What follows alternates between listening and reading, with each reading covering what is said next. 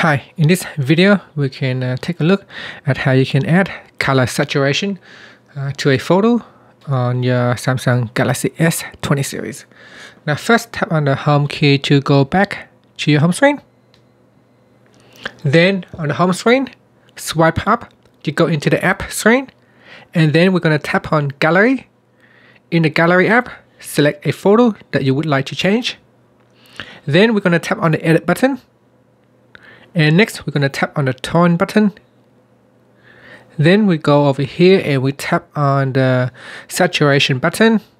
And on the saturation, you can change the color saturation of a photo by simply dragging this bar or the dot to the left hand side, to the right hand side, or to the left. So you can see if I drag it all the way to the left, the photo becomes black and white.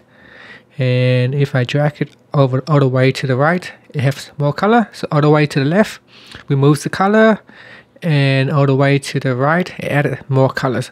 And you can see if you drag it just slightly, not too much, it will add a little bit of more color, and the photo becomes more colorful and livelier.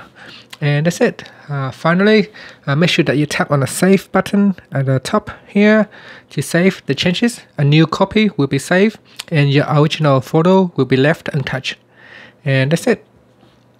Thank you for watching this video. Please subscribe to my channel for more videos.